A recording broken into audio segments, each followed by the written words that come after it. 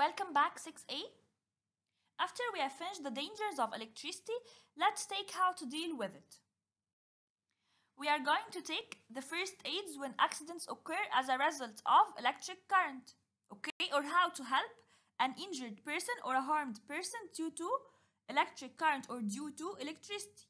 Number 1, insulate the injured person from the electric current. Insulate the injured person from the electric current. How?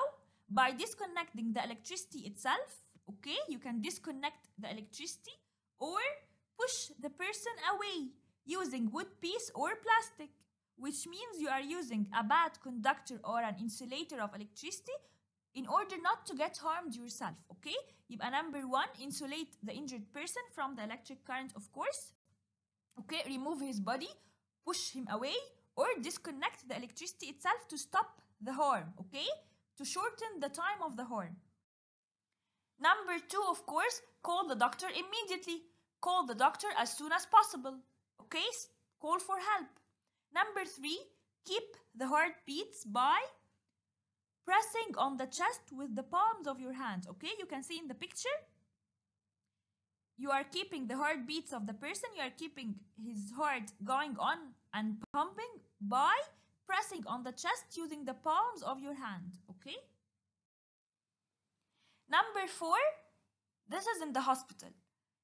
Start artificial respiration immediately if the injured person can't breathe or cannot breathe, okay? يبقى number 4 in the hospital, start artificial respiration immediately if the injured cannot breathe. Now, let's take the safety precautions when dealing with electricity or how to deal with electricity safely, okay, in order not to get harmed from the beginning, okay? Here in the safety precautions, we are going to mention exactly the opposite to the reasons of dangers of electricity, okay? Do you remember? We have taken the reasons for electric shock, the reasons for electric fire, and the reasons for electric burn. Here in the safety precautions, we are going to say the opposite of the reasons. Let's read together and you can tell what I'm saying. Number 1, don't touch electric machines connected to electric current with wet hands. Of course, don't touch the electric machines with wet hands. Okay, touching the electric machines with wet hands was one of the reasons for electric shock. فيبقى don't touch them. Okay, number 2, don't insert metallic object in electric socket. برضو another reason for electric shock that you are trying to avoid. Don't insert metal object. Number 3, don't play with electric connections. Stay away from electricity. Don't play with it. Number 4, don't turn on many devices at the same time to avoid electric overload. Do you remember it? Electric overload can cause electric fire. فيبقى avoided. طب number 5, don't use one socket for many devices at the same time. This is also electric overload that can cause electric fire. فبرضو we are trying to avoid it.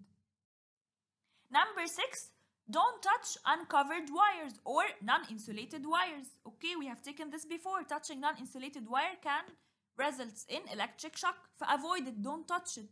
Number 7, don't leave or use an electric device connected to the electric source in the bathroom, because the bathroom is filled with water. Water is a good conductor of electricity, it can easily make the process faster. It can easily make electric shock happens faster and so on.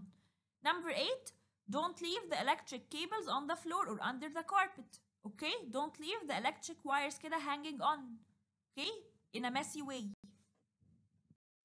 Number 10, close the sockets with plastic pieces to secure them. Okay, you can see in the picture how to use plastic pieces to secure sockets. Okay, because plastic is an insulator for electricity. Number 11, unplug or disconnect the electric devices when the electric current is cut off to avoid the electric overload when the electricity is back. Okay, number 12, have an automatic safety switch that opens the circuit when there is a sudden overload. Okay, we all have this in our homes, by the way. You can see in the picture, this is an automatic safety switch. It opens, okay, to open the circuit to cut off the electricity when there is an overload. That's it for this lesson. See you soon, inshallah.